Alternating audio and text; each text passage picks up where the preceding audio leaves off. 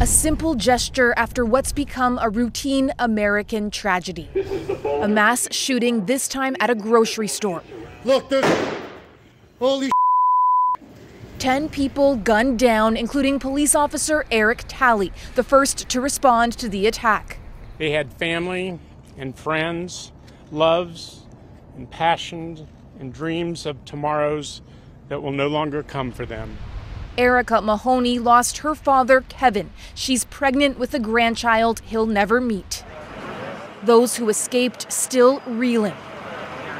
It's harder than it was yesterday, just thinking about the friends that I lost. A 21-year-old suspect is in custody. Court documents show Ahmad Alissa bought an assault rifle just 6 days before the attack. At the White House, flags lowered for a second time in just days. The country still mourning the 8 people killed in Atlanta a week ago.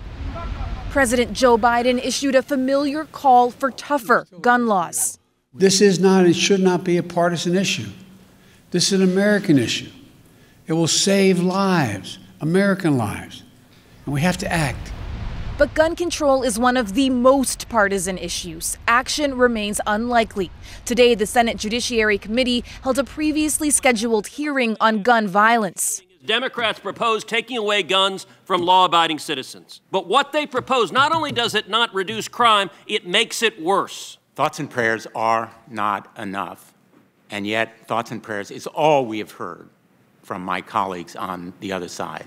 It's not okay that we don't have better gun control laws. Stephen McHugh's granddaughters survived the attack by hiding in a storage closet before being rescued by police. This has got to stop. For now, Boulder mourns, and so many wonder where next. So, Ellen, yes, we know the Democrats want tougher gun laws, and yes, they're in control of Congress and the White House, but obviously this is not a done deal.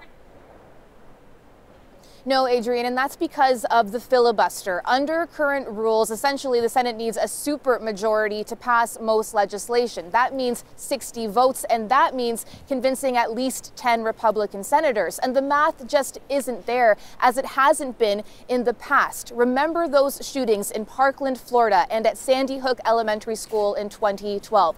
Kids and teens gunned down in their classrooms, and Congress did not pass gun control reform in response. The White House says President Biden is considering what he can do on his own instead through executive orders.